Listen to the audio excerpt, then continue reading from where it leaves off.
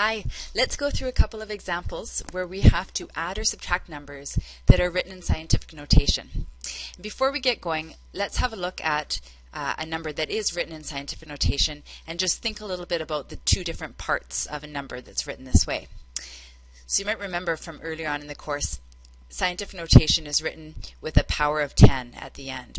And so the first part of this number, 5.687, this part of the number is called the digits.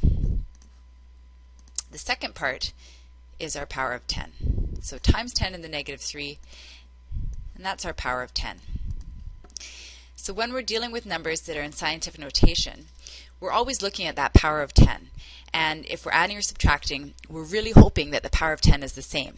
Because if it is, that makes our calculation really easy. We can just go ahead and add or subtract the digits.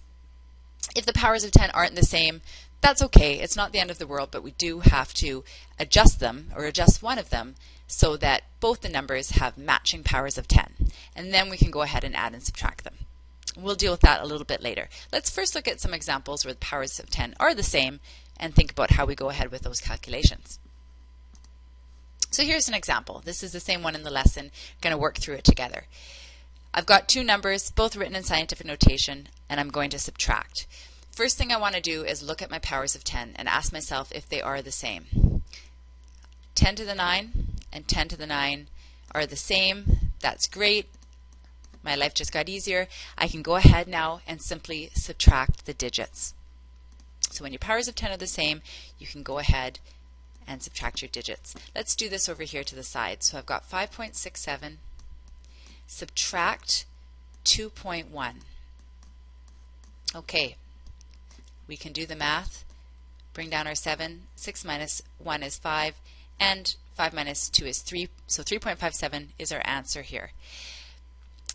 This is a subtraction. So before I go any further, I want to think a little bit about what my rules are for sig figs. And when I'm adding and subtracting, we have rule number 1 that we need to follow. We always round our answer to the least number of decimal places from the question. So looking at our numbers that we used really quickly, we can see that the first value has 2 decimal places, and the value that we subtracted, the second value, has only 1 decimal place. So our answer cannot be more precise than the values that we used. So for this question right here, we're going to have to round our answer to 1 decimal place. So let's go ahead and do that right now.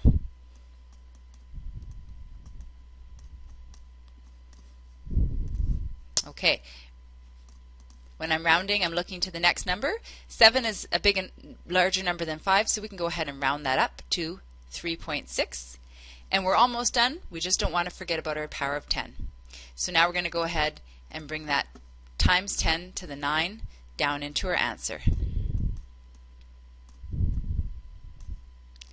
And there's our final answer. It's got the right number of sig figs, and the math was pretty easy to do. Let's do another example.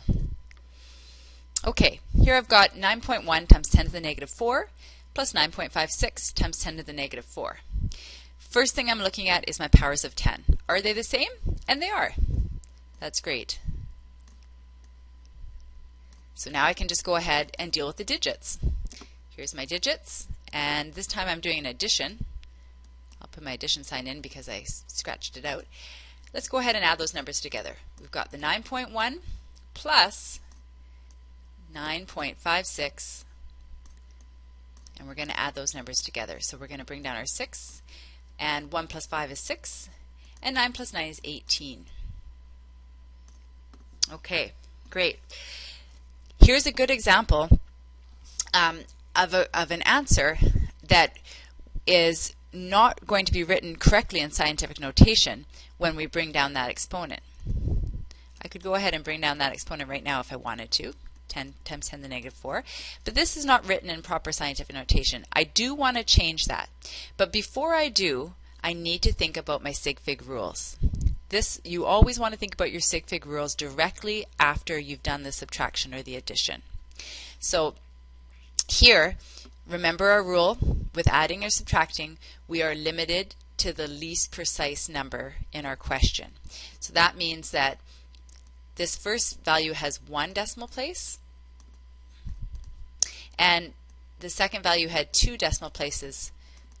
So we need to have 1 decimal place in our answer, which means that I'm going to round my number right there at the first decimal place. So let's go ahead and do that. I'm going to round up the 6, and I'm going to have 18.7 as my answer. And I can tack on my power of 10 times 10 to the negative 4.